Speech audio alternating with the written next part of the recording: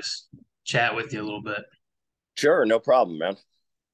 Yeah, man, I wanted to start. I mean, obviously, there's so much we can get into with your career, but pretty much just mainly focus on that BG stuff. When the job opened up and, you saw the opportunity, I'd say first, what drew you to BG? And second, was there some hesitation in your mind considering the state of the program, or did that not factor too much into your desire for the job?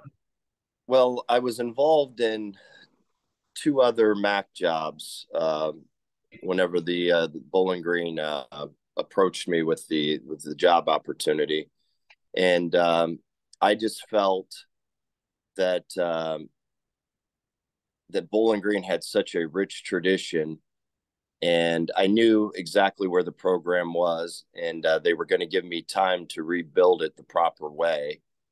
And, I think location wise, BG's perfect, in terms of we're 2 hours from Cleveland, we're 55 minutes from Detroit, you're 2 hours and 30 minutes from Cincinnati, you're 2 hours to Columbus.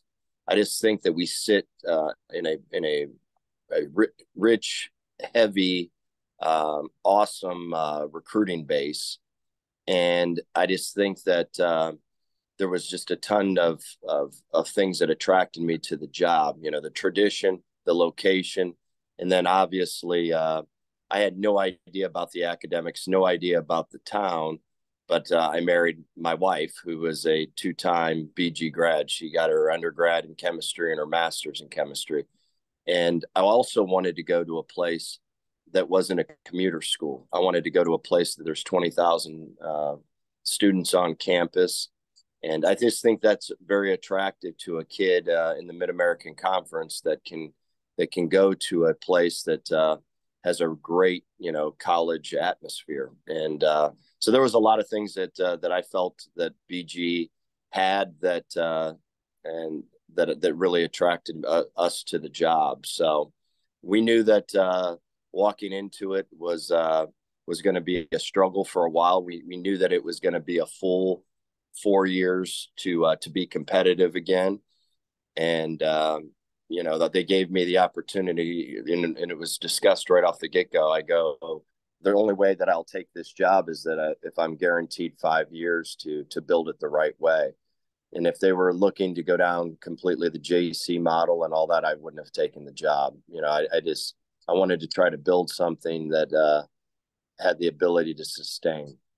Right. And you just touched on it. And I think it's a big credit to obviously you, also Bob Musburger at the time, Rodney Rogers, the other power brokers, because you mentioned it from the get that this was going to be a complete tear down to the studs. It's not going to be an overnight fix. And when you were going into those interviews, was there a part of you that was thinking, maybe I should try to jazz this up a little bit? Or I figure that's just not you. You're going to tell them how it is. And so, was there a part of you that thought they could possibly go another direction because someone else is going to try to sell the dream of a overnight turnaround? No, I was very direct with it, and they were very direct with me. To be honest with you, they knew that it was a going to be a tough road. I just think that we all agreed that we were going to do it the right way. We were going to build it back with 4 hour radius kids. I really honestly believe in year three, if we would have went down hardcore the transfer portal, we could have probably been very similar to what we were this year. But it just wasn't the right time. We needed to get another class of high school kids in here to build some type of foundation in some type of tradition that they've had here. So, you know, we knew years 1 and 2 were going to be what they were going to be. Year three as a staff, very similar to what Clausen did. You had to make a decision. Okay, are you going to try to fix this right now, or are you going to try to set this thing up for the long haul? And that's what we did year three. We knew that we made a decision to bring in a bunch of high school kids, and then in year four, obviously, we went down the transfer portal because we were ready to do it. So that's been the philosophy behind it. It's been Dave Clausen's model from the get. He said exactly how it's been. He said, year one, you're going to suck. Year two, you're going to suck even worse. Year three, you're going to win about 4 to 5 games. You might see some light at the end of the tunnel. And year four, you're going to be really competitive. And his model would have fell completely the way that he said it if we wouldn't have lost all these kids that were starters to the transfer portal. We lost quite a bit, but we've got enough foundation that we just got to replace them now, in this next upcoming free agent market that's going to be here beginning on April 15th. Yeah, and I definitely want to touch more on the transfer portal, but going back to when you initially take the job, how tough is it to walk into a room of roughly 100 kids that you didn't recruit and came from another staff and to sell them on your vision? Or I know you were quoted once saying the country club mentality is over. So how tough is it? And I think part of it in your hiring of a staff was very veteran. And was that all to really push that like the old way is done? Like the slipping of the academics, the off the field issues, that's over. Is that how tough is that to put into a room of like 100 kids? Well, it was interesting in hindsight. Whenever you look back at it, the best thing that we ever did was hire a veteran staff, a staff that came from very good programs. And, obviously our culture, starts from the top down. And, those guys were really able to translate my message to their individual position groups. And we had to make changes. We had to move people on. That was very difficult. I'm not a guy that wants to throw anyone out the door, but we were in a position that guys made mistakes, and we had to move on and rebuild from the ground up. So to answer your question, it was very challenging. I knew walking into the door that it was going to be hard, but I didn't know that it was going to be this hard, to be quite honest with you. I remember the first month closing my door and I go, what did I just do? Yeah. So, but, it's taught me a ton in terms of, I've been at Cadillac jobs. I started at a Cadillac job, Michigan, Florida. And then really at the later half of my career, I've been in a rebuild mode. At Virginia Tech, when we took it over, it was completely a rebuild mode on offense. And we recruited 7 NFL players and gave ourselves a chance. If Michael Brewer doesn't get hurt, we win the championship hands down or we play against Clemson, I should say. Boston College was the same deal. It was a total rebuild on offense. And then the next thing you know, we're playing for Clemson on our side, and then I get this job. Yeah. So I've been very familiar and with how to rebuild culture. You take a ton of crap at the beginning and for not winning enough games and all that, but you got to be able to hang in there and you got to be able to do that. These quick fixes, they don't sustain anything. They just don't. And I never wanted to use Bowling Green and try to quick fix it and move on. That's not my style. I want to build this thing and be able to win a championship and eventually either stay or hand it to someone and they can continue it. But I just didn't want to use Bowling Green whatsoever. I wanted to make sure that we're building this thing the right way. Yeah, and I commend you a lot for that. Because I saw when you took the job, and I kind of consider myself a bit of a college football junkie. So I understand, like, if you go take a job like Boise State in the Mountain West, you start at the top. That's getting in the Cadillac, just don't crash it. You out recruit everyone, you outspend everyone. It's not even just taking a MAC job, which already has parity. It's taking it over because the previous guy was fired and changes need to be made. So the first season you go 3-9, but you beat Toledo. Can you talk about that game? Obviously, I know you've talked about it a ton. And also, I want to touch on your relationship only having 2 quarterbacks in the room because obviously Matt's transfer somehow got denied. And so you only had Darius and Grant Loy. So what was your relationship like with those two?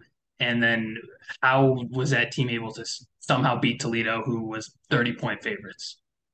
Yeah, we made an emphasis from the time that we got all hired. Our first staff meeting, um, we talked about how we were going to rebuild the program, and also our complete emphasis is Toledo. That is a very good program. They've won a lot of games, and this is a huge rivalry. I mean, unbelievable rivalry.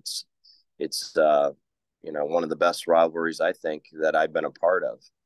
And we just made it an emphasis. And, you know, we had a decent week of practice, probably one of our better weeks that first year.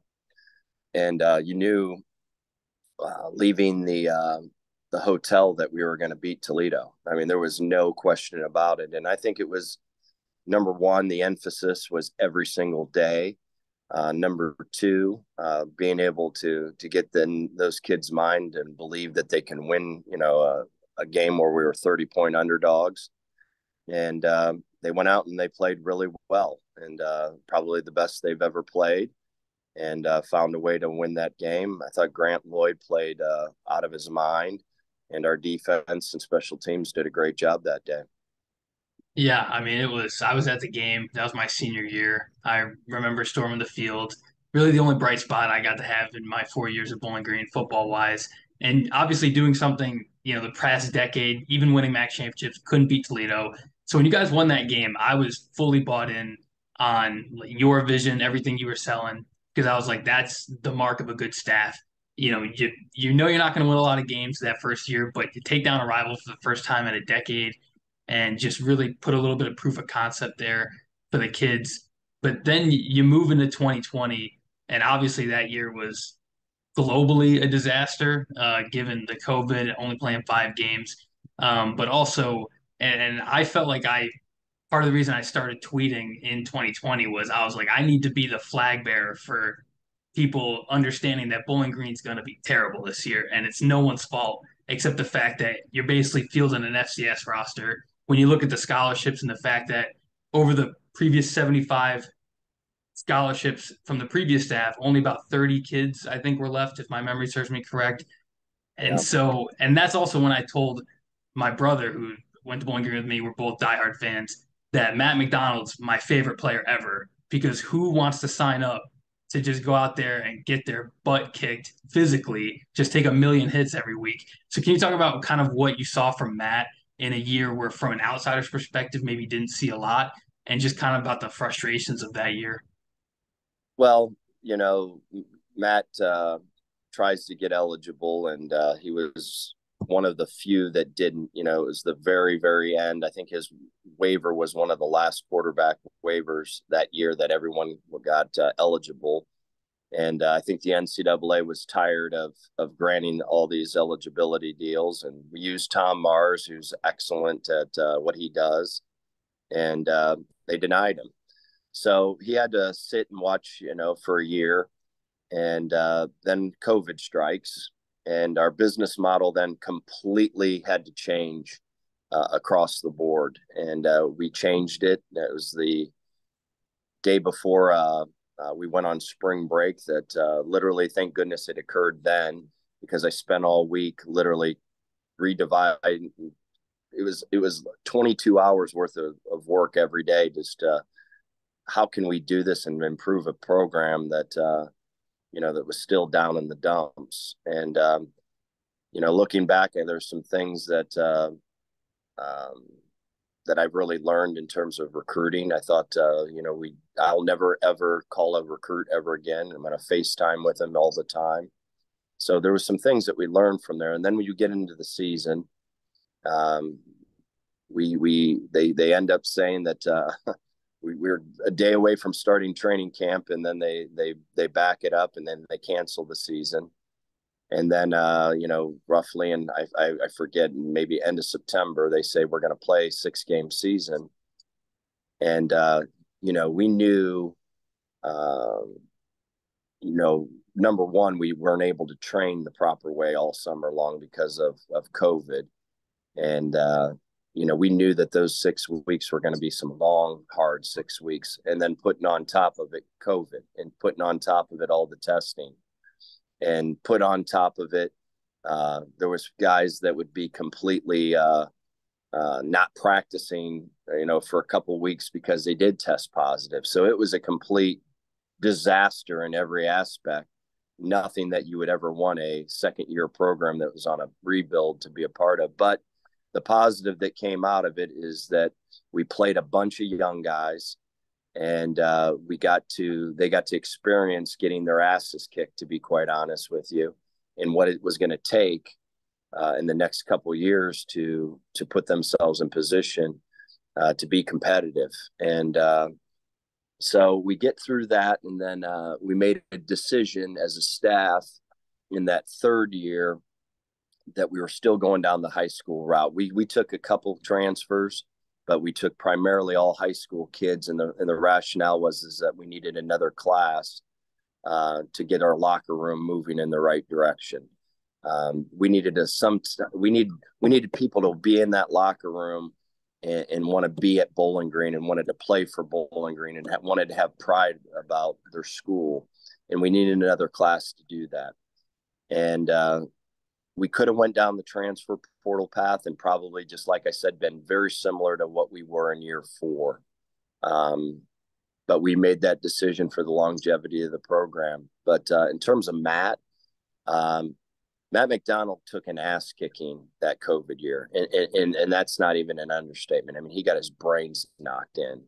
Yeah. And the third year wasn't much better. You know, we were still young at the offensive line position, and he really got himself into some bad habits because of getting his brains knocked in. And not too many guys can rewire themselves the way he did. You know, I'm not going to mention these guys' names, but I watched young quarterbacks go in there and get their brains knocked in their first 2 years, and they can never recover. And this guy recovered, and we were able to get some more weapons around him. We were able to get our offensive line better, not anywhere near where we wanted it, but it was better. And he went out and competed his ass off and was the second best passer in the league last year. And he's a great leader. He's tough as hell. I wish we could have had him back for this year, to be quite honest with you. We would have had him back this year. There's no question I know where we were going, but he decided that he didn't want to be a 7th-year senior. So I get it, you know. So Yeah. I get it completely. So, but my relationship with him is just like those other 9 quarterbacks that I've had that played in the NFL. Very, very tight, and I'm very gracious to what he did and how he helped us, and how he was mentally tough enough to hang in there whenever we really sucked, and then obviously in year 3 still not good enough. So my hat's off to him, and I'm indebted to his loyalty and his toughness, and being able to handle a lot of adversity. Yeah, no, I totally agree. And kind of moving through the chronological order, 2020, obviously, like you laid out perfectly. And then you said it 3 years ago, but you were like, year 3, we can beat anyone, we can lose to anyone. And that proved to be true again. Um, and so, Matt's first FBS win against Minnesota on the road, absolute stunner. So was there something you saw in the prep that week that was like, all right, we can exploit this. Our defense is going to be able to do this because they just beat Colorado like by 40 the week before. We'd lost a heartbreaker to South Alabama, I think was the week before that, if my memory serves me correct. Yes, we So did. Yep. yeah, so what did you see, and did that close loss to South Al kind of light a fire in the locker room a little bit and kind of get into that game? Well, just like you said, you know, I really honestly believed we could beat anyone and lose to anyone. And when you watched Minnesota when we were game prepping for them, we thought defensively that we matched up quite well against them, to be honest with you. We felt up front that we can control the line of scrimmage. We thought that we had enough depth and enough talent in the back end to hold up against the pass.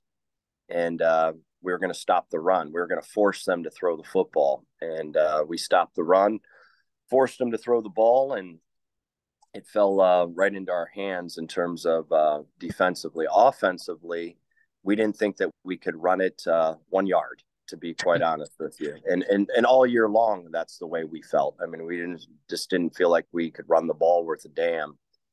And so we really studied the empty packages, the spread out packages. We thought that our receivers matched up well against their linebackers.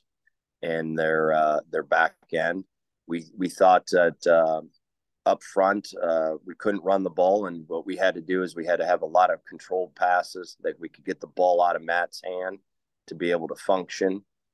And but we felt that we could move the football through the air, and we started out throwing the ball and ended up putting ourselves in position. I thought when we hit Broden on the shallow cross, when we ran uh, uh, gosh, we checked to some type of mesh play, and we threw Broden the shallow cross, and he goes down to the 2 yard line. I'm going, we're going to beat Minnesota, and then he fumbles the ball.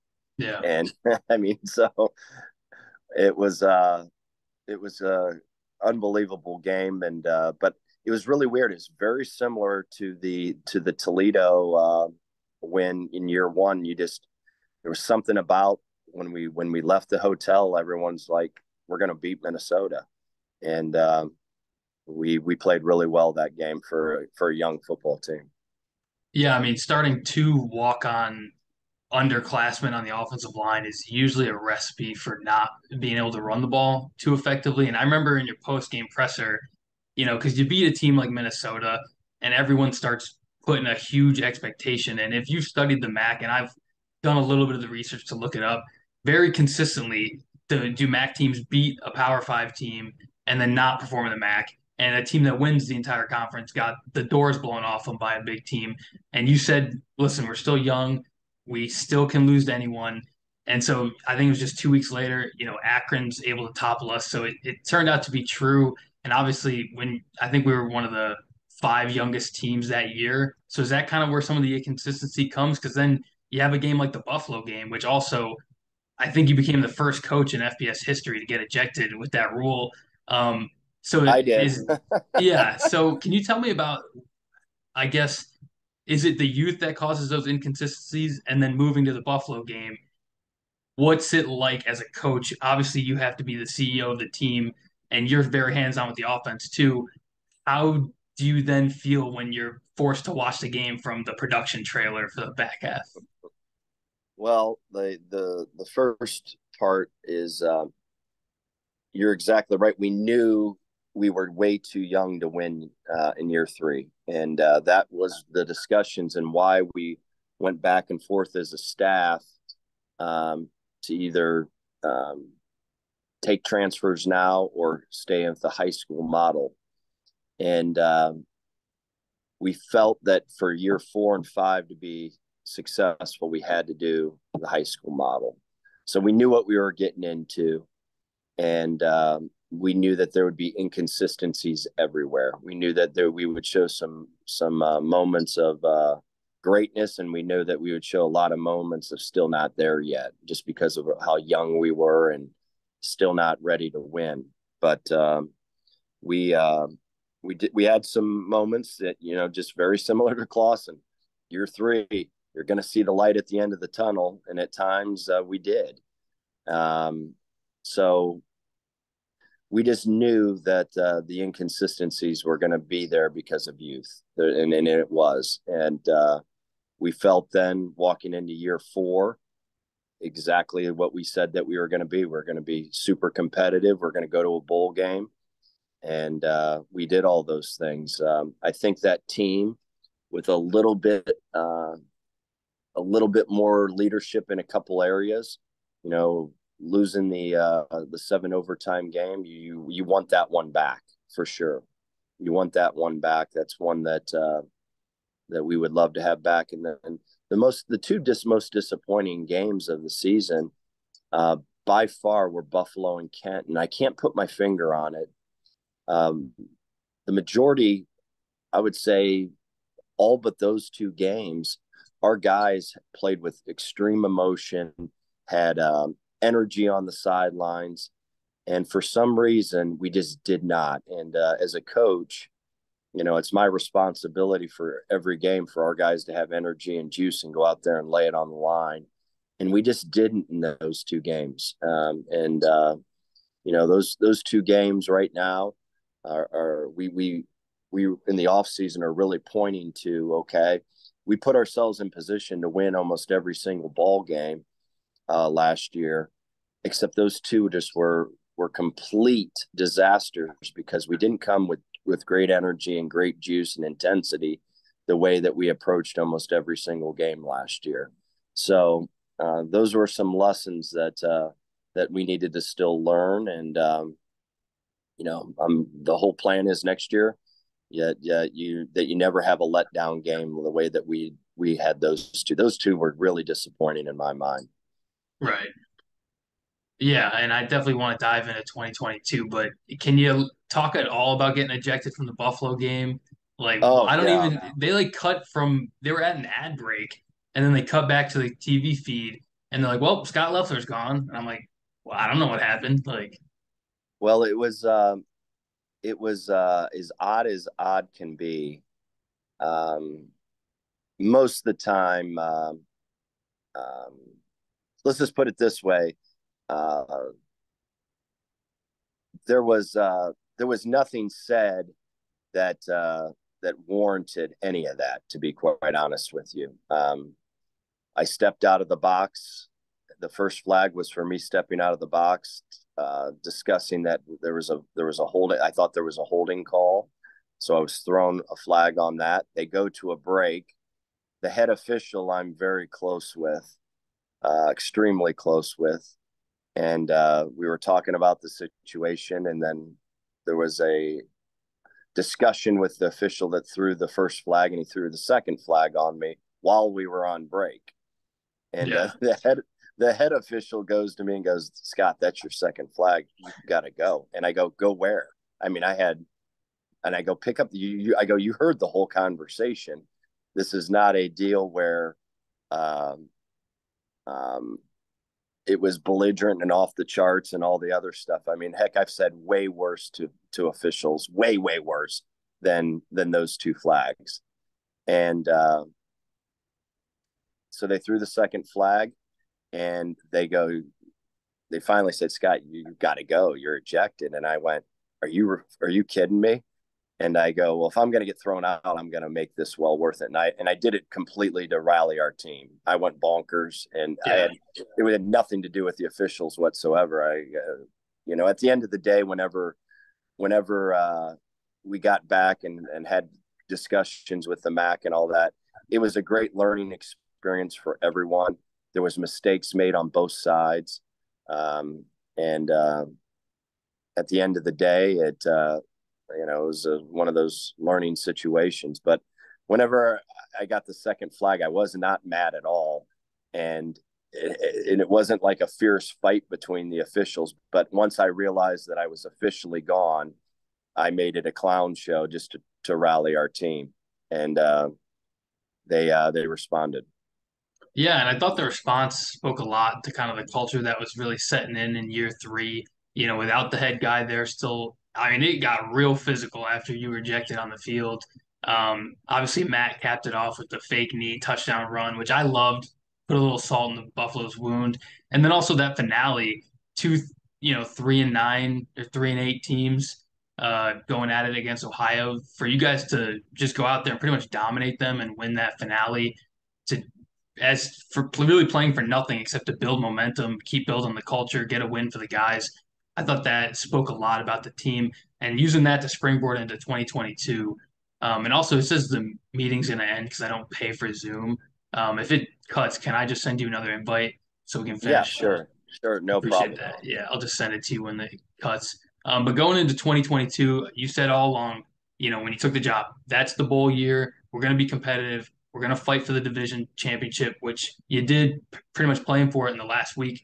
But how does this team and how did you guys in the locker room respond from that seven overtime win to not just beat Marshall, who's a good Sun Belt team, but a team that went on the road to a top 10 ranked Notre Dame, stuffed the ball down their throat for 60 minutes.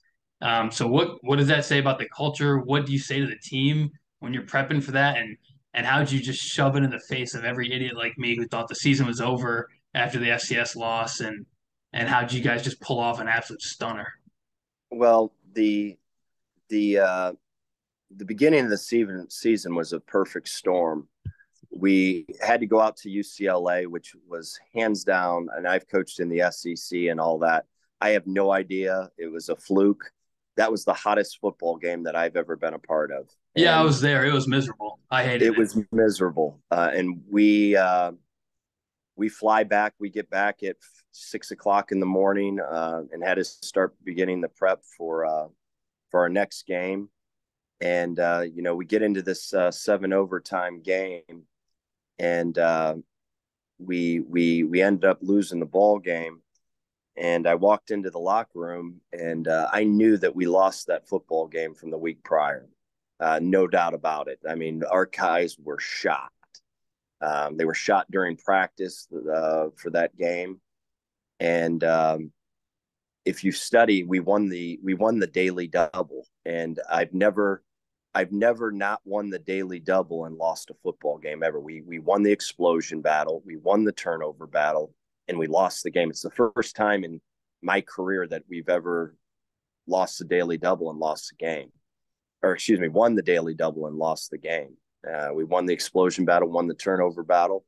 And I said to our team, I go, listen, we fought our tails off. That was a fluke. Um, and obviously we have to learn from our mistakes, and we're gonna bounce back the following week. And lo and behold, Marshall beats the dog out of Notre Dame. And we started the game, and I tell you, when Marshall got off the bus, there is a pretty looking football team as they get, and they can run. Yeah. And And they started hot. I mean, they went up 14-0 in 90 seconds. they went up 14-0. We didn't get our first down until the second quarter, Yep. and then we settled into the game. And I thought we had a tremendous game plan for the Marshall game, like tremendous. We knew that we were going to take shots against them. We get the ball down, and we get to fourth and a yard, and we come off and fake the duo play and hit Kroom on the slip route. And I think our guys just really played with tremendous emotion, tremendous intensity, and we're able to bounce back.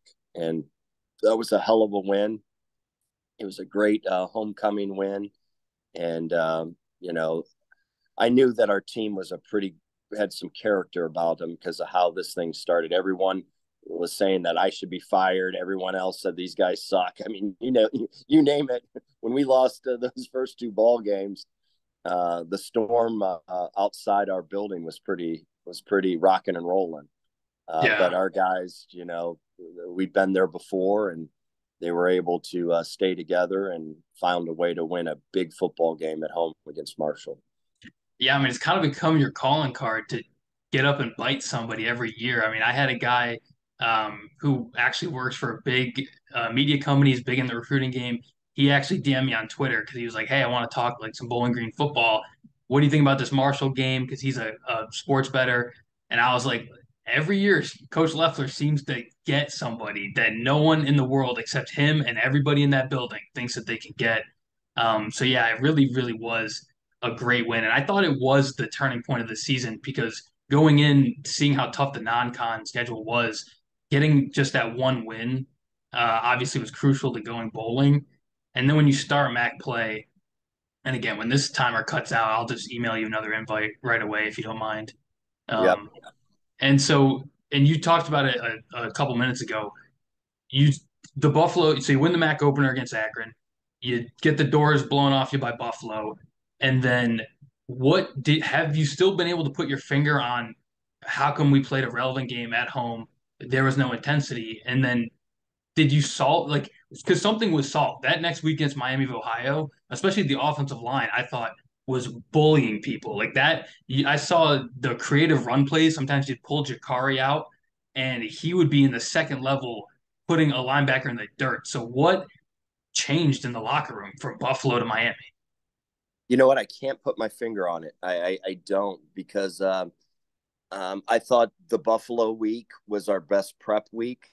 I was out of my mind all week long, and I thought we would come out and play our best football game, and I was disappointed that we didn't.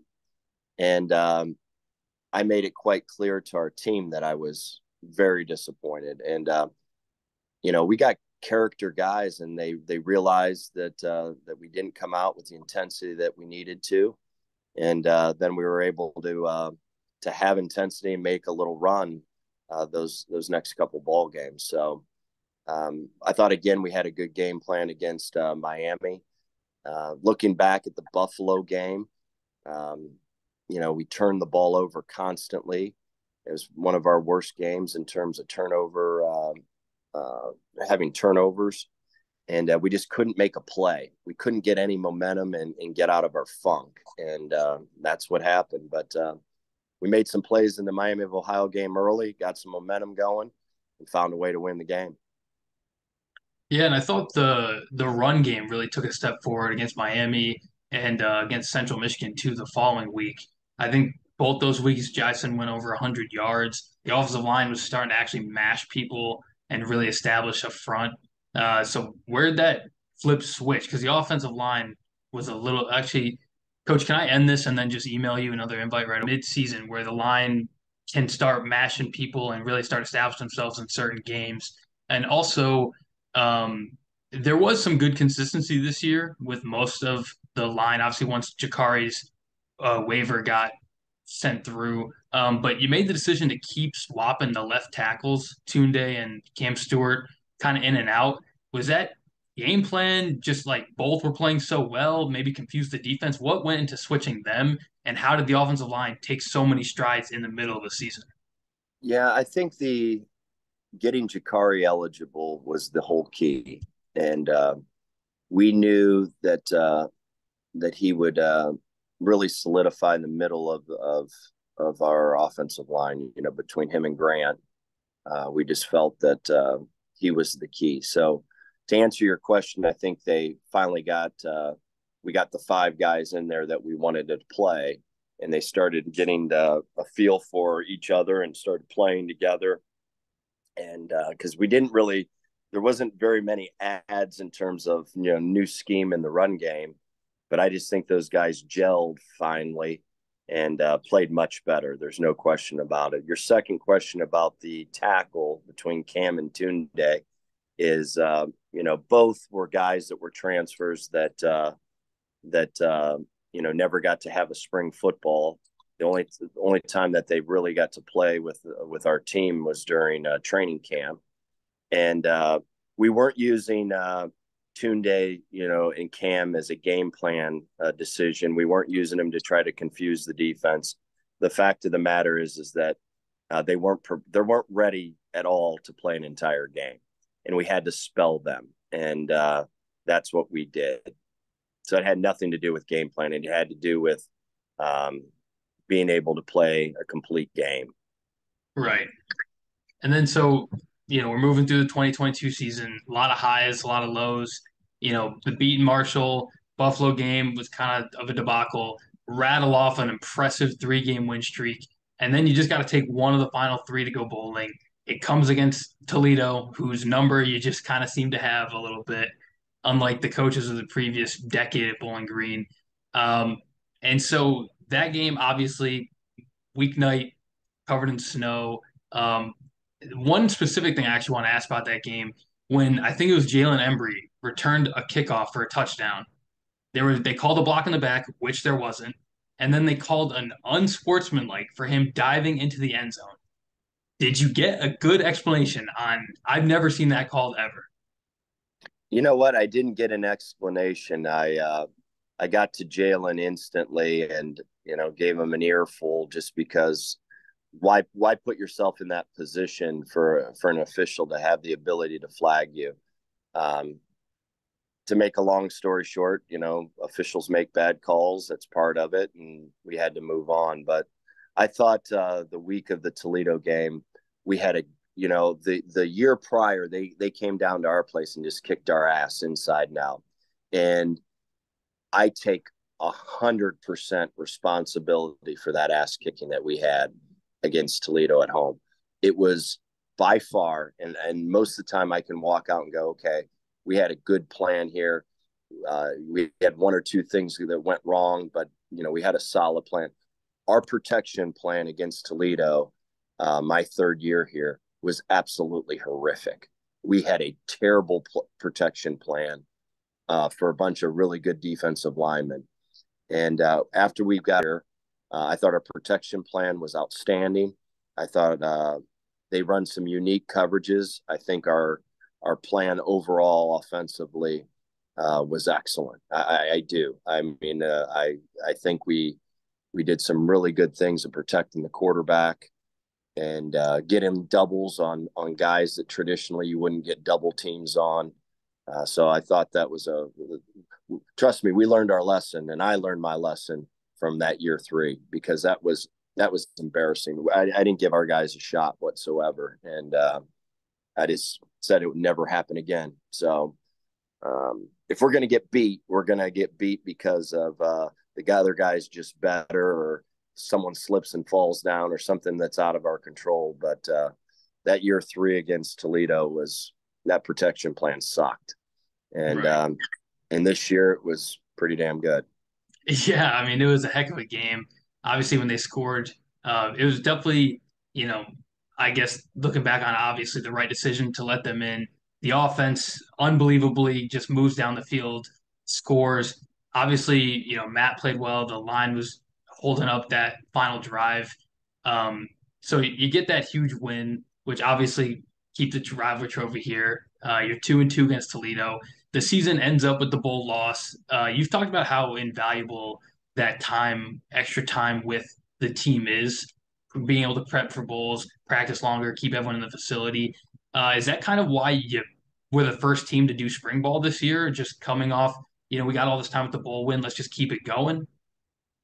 No, the rationale of why we did spring football early, I think in the next couple of years we're going to see a total different calendar than what we've ever seen in college football. And the reason that we did spring ball so early was, one, we had a ton of injuries and a ton of surgeries that those guys weren't going to play spring football anyway.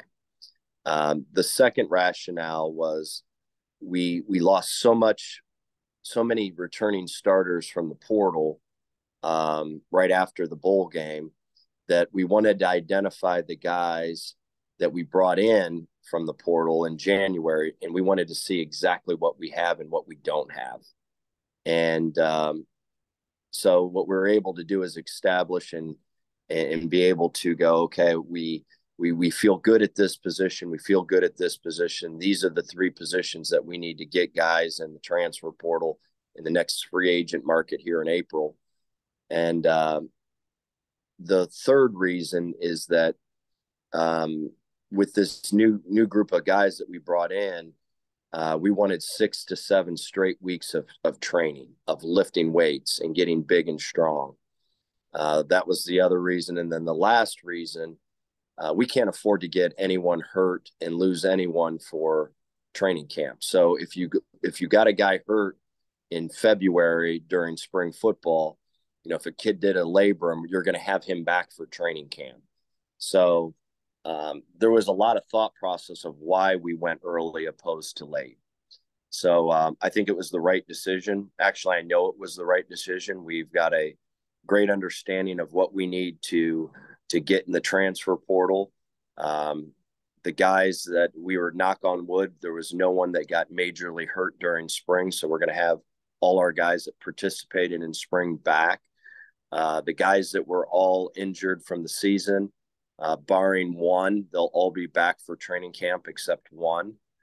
And we've just got way ahead of the portal in terms of, we know what we need to go get. We know what has to be done, and it's going to be pivotal, in my opinion. What happens between April 15th and June 1 of getting our roster solidified is going to be absolutely imperative. We lost so many guys that were returning, from the transfer portal and after the bowl game, that we need to replace those guys and shore up our holes. And then June is, you're building your football team. And the good thing about, our coaches is, we can adapt and adjust to a lot on both sides of the ball with personnel. If we have to go play like we did at Florida, we can go play like we did at Florida. If we need to be an under center team like we were at Michigan, we can do that. If we need to go and be what we were last year, we can do that. We've got, we've ran so many different types of offenses that we can adapt and adjust to what we get and don't get in the portal. So, but in my opinion, we need to finish up these next couple weeks of weightlifting, and it is going to be absolutely imperative that we do really well in this next set of free agency. Right. And I don't want to, take up too much of your time today, but one of the things I did want to dive into a little bit is the portal. Obviously, it's like you sign up for a job and the job description changes a year in because the portal, the free agency market, we're not even talking about that in 2018. It was an afterthought. It didn't even exist. And so the Dave Clawson model of, we'll recruit this class, we'll build them up, they'll be in our weight room for 3 years, and then they'll be mashing people on the line or beating people on the outside. That's kind of gone because you don't see that same retention. And I know it's kind of tough as a coach because, there's a lot of obviously strain on the staff when it comes to recruiting. But as, a simple fan who doesn't know much about anything when it comes to coaching, am I crazy for thinking that the portal is more advantageous to a school like Bowling Green that can look at a guy? I mean, if you look at this particular class, you bring in a guy like Connor, quarterback, obviously big name, everyone knows, you know, tossed for 1,000,000 yards against LSU in 2020, SEC Freshman of the Year. And so obviously it stinks to lose a guy like Broden and Anderson and others to those schools. But when you bring in someone like Bazelak, who you never would have had a snowball's chance of recruiting out of high school, does it sort of even out? If not, like, even a guy like Bronson Warner, who wasn't even much of a starter at Abilene Christian, you bring him in, he starts every game at right guard. Am I crazy for thinking that the portal has become a plus value something for Bowling Green? I think it's bittersweet. I think then there's some scenarios that you take a guy like Broden, for example. Broden had zero scholarship offers to anyone in our conference, and he was 170 pounds, and you worked your tail off to develop him, and he probably would have had his best year of football this coming year. Hands down, I know he would have. But you developed him, and he was good enough to go play in the SEC. So God bless him. That's the part that's frustrating as a coach. Am I negative towards Broden? No, he got an unbelievable opportunity to go play in the SEC. I mean, of course. I mean, that's I want to see all our guys and coaches, be extremely successful in their careers, and he felt that this was an opportunity to go play at the highest level, and so that's frustrating. That part's frustrating, but I wish that and go back to our first year that I was the biggest proponent of getting rid of the 25 initials. I wanted those 25 initials to be gone like no other. And our first time that we ever had 85 on scholarship was this year, was year 4. And I think there's some advantage of not having, if you're a coach that walked in and you had 56 guys leave the program like we did, I think the portal and the ability, most importantly, to be able to sign as many guys as you need to sign up to 85, that can really change your program really quickly. And the reason that we knew that it was going to be a long haul here is we were not in that position whatsoever. We had to take 25 high school kids, Right. and we knew the formula. So I think there's opportunities like we got OJ, for example. Yeah. There's times that this is really going to help our program, and there are times it's going to be very frustrating for fans. It's going to be very frustrating for coaches because you're going to recruit a very good high school kid. He's going to play very well here, and the next thing you know, he's not on your team. So I think that in certain situations, it's going to be frustrating to all of us. And then in other situations, it's going to be advantageous to us, that we're able to fill a hole so quickly. So the whole key, in my opinion, though, is you still have to have some foundation with high school kids. You can't go all portal. You'll kill your culture. So you still got to, do it the old way and bring in some high school kids to establish the Bowling Green culture. And then you have to use this transfer portal to fill your holes. And, the nerve-wracking thing about it is, if those guys would have returned last year, I would look at you right now and I would go, we're going to walk to the dance this coming deal. I would have. I mean, and Yeah. I wouldn't have hesitated. I wouldn't have, very similar to how I said the formula was going to go. I would go, we're going to go win the championship. No ifs, ands, or buts. Do I still think we can do that? Absolutely. But the nerve wracking piece of this is, in the old way, you looked at it and you went, okay, very similar. We're old. We've got guys returning. We're gonna have a hell of a team. And now you're not going to do that until the end of June, you know, Yeah. because you're not having you're going to have 14 or 12 to 16 new guys in your program, and you're not really going to know who you actually are until the end of June. So it's just a different world. The business model's been flipped twice. You know, you walk into a total rebuild, COVID hits. You walk in, and then all of a sudden there's a thing called the transfer portal and NIL. You know, it's just it's a total different uh, business model than what we walked into year one. That's for sure.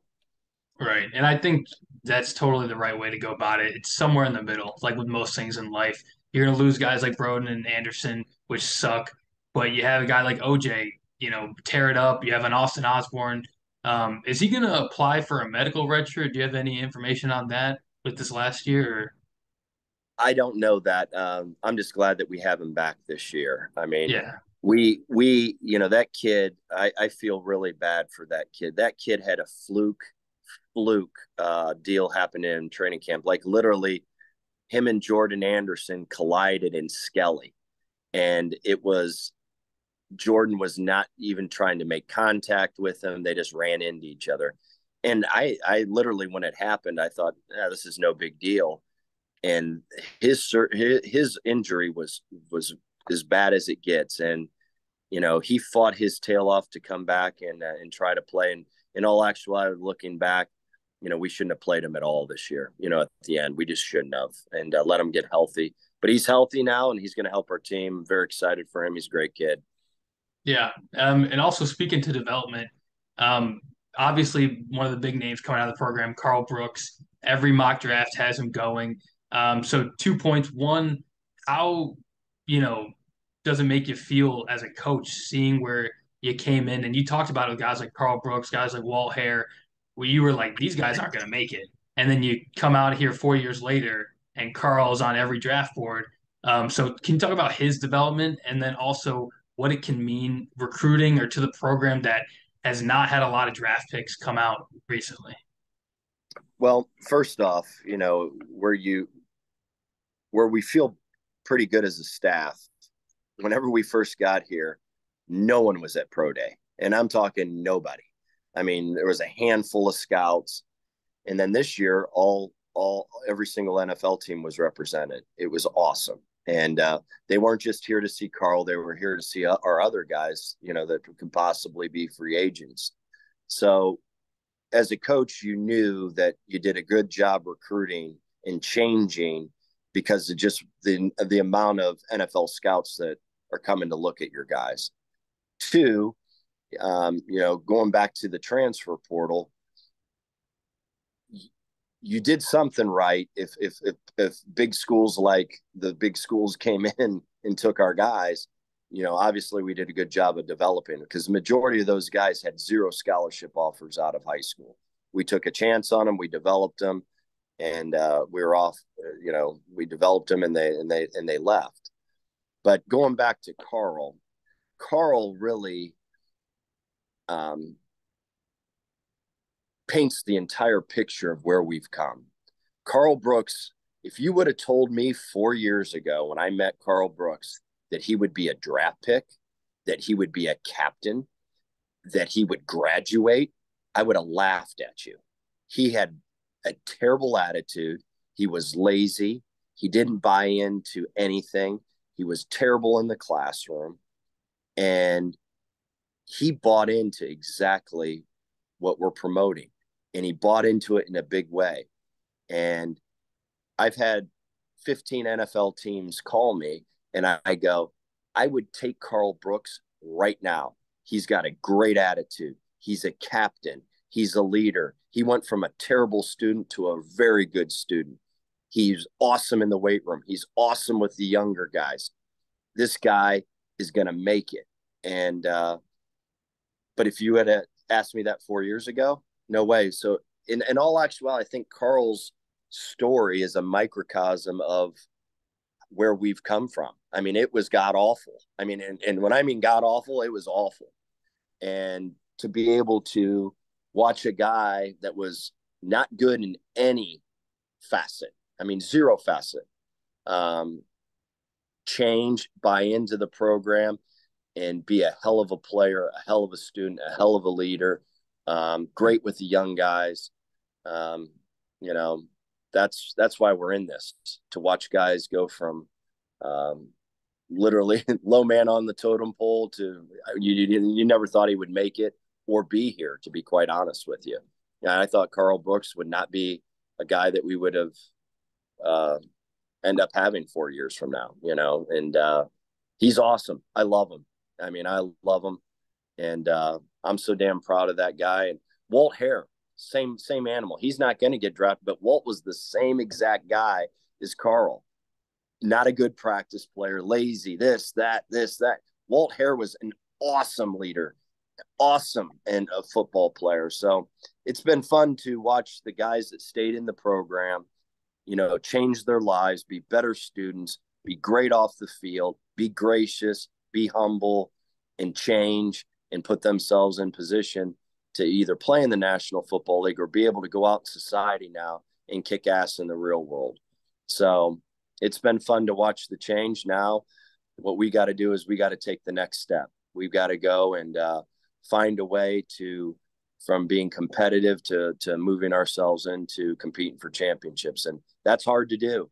I said it to these guys yesterday ago, going from god awful to competitive, believe it or not, isn't that hard. It's going to take time, and it did take time, but it's not hard.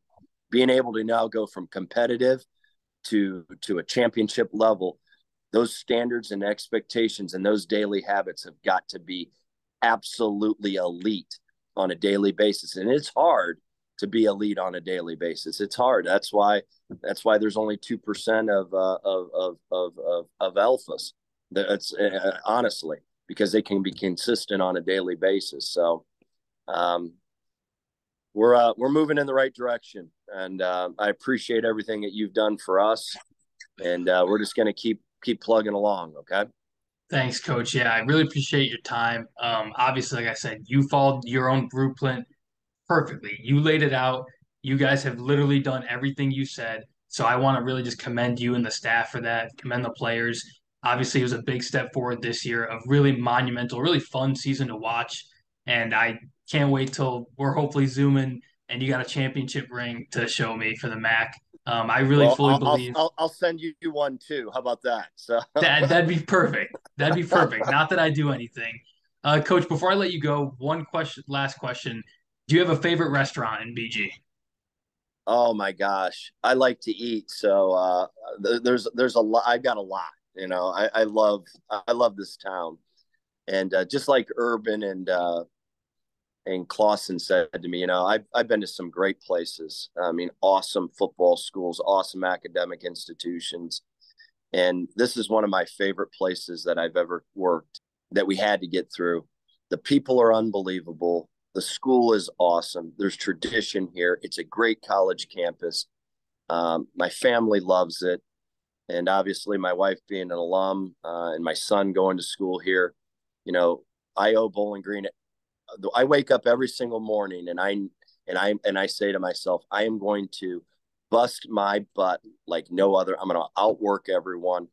It doesn't matter if I'm here 18, 20, 22 hours. It doesn't matter, because Bowling Green deserves a person that cares. And, we've got a staff and a bunch of players that care now. And this is a special place, and it's our job to get us back to that next step. And we appreciate it, Coach. I mean, your love for the school and your dedication, all the long hours. I just as a fan and a alum really, really appreciate it. And so I'll let you go.